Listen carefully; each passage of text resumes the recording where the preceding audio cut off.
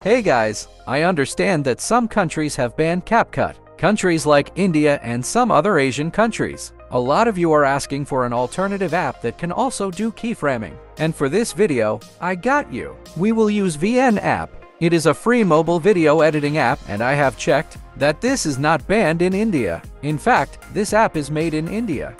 But before we start, make sure to like and subscribe.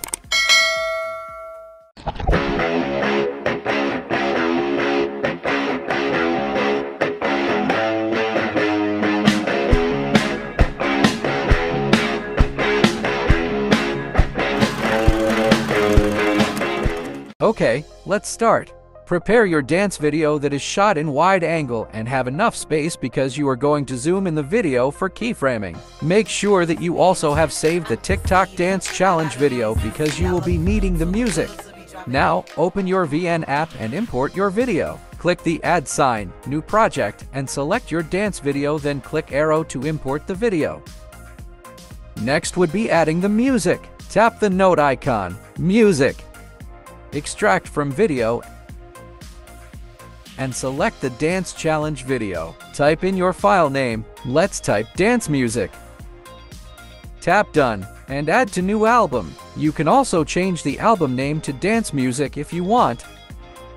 Then tap create album and your music is in the album already.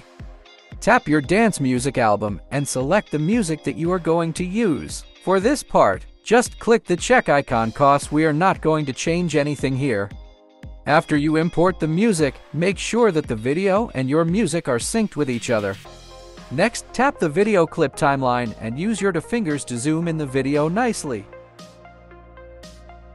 Then tap the text icon to input 0 as the guide for the head tracking and place it in your head.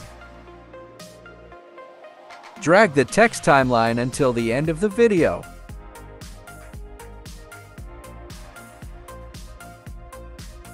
Once done, tap the video timeline and select keyframe. You only need to tap the keyframe button once. Then adjust the video screen frame by frame. Make sure to always place the head into 0. There is no need to click the keyframe button again. Once you have adjusted the screen, the keyframe will automatically mark it.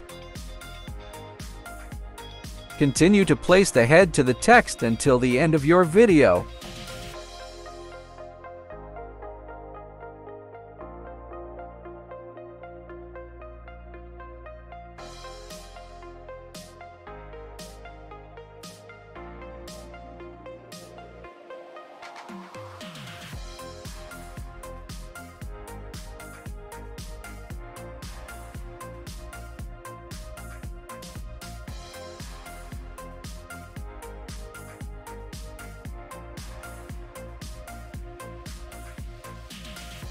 Once you are done, tap the added video at the last part and delete.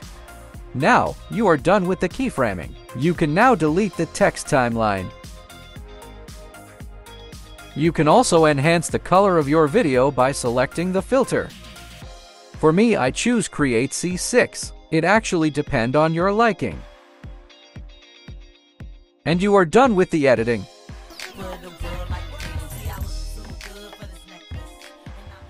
Before you export, click the center top drop down and select the format that you want. To export, tap the arrow up. I usually select auto for export setting, and for HDR, the app will recommend you to turn it off if your project does not contain HDR clips. Then tap export.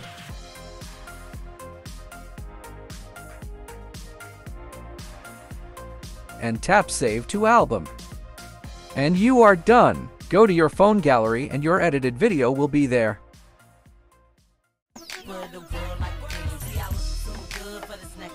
You now have turned your boring video into a more interesting one.